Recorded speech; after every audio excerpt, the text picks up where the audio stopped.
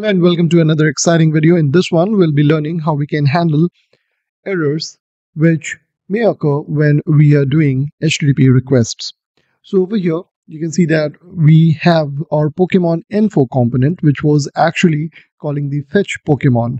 Now the fetch Pokemon was asynchronous in nature, and it was returning a promise, and based on that, we were getting the data for a given Pokemon. What we are doing over here now is, first of all, we have introduced a new status. So we are initializing it with the idle state. So here we have the idle state and the status. Then we have the usual Pokemon set Pokemon and another one which is taking care of the error. So we have error and set error, and we have initialized it with null.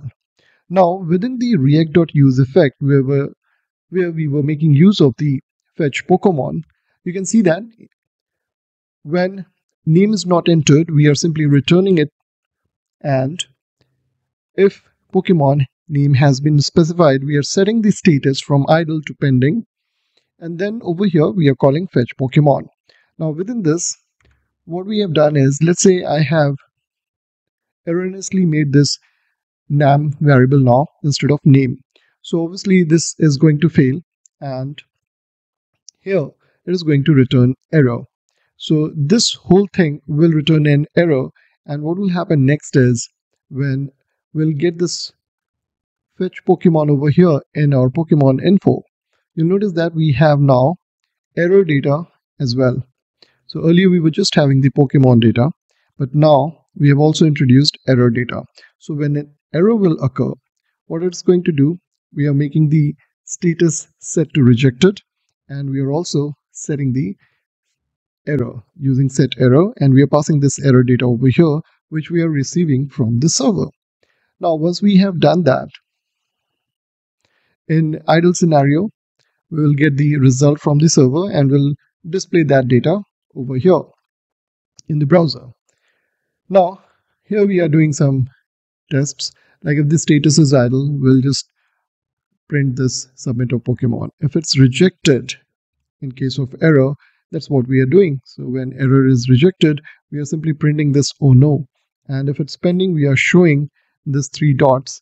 So when it's in flight mode, the request is being processed, then these 3 dots will be shown.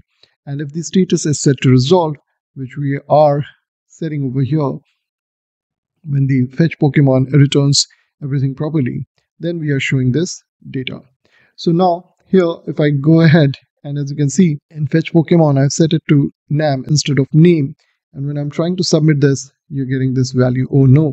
But if I go ahead and make this name over here, and then I click on submit, so before doing that, you can see that it's initially saying submit a Pokemon. So in idle state, it shows this message. Clicking on submit after entering the Pokemon name, and here in the flight mode, it showed 3 dot, and in the resolve state, it is now showing the value. So over here, you can see that we have introduced this error data and set error state to take care of the HTTP errors that occur during the HTTP request process.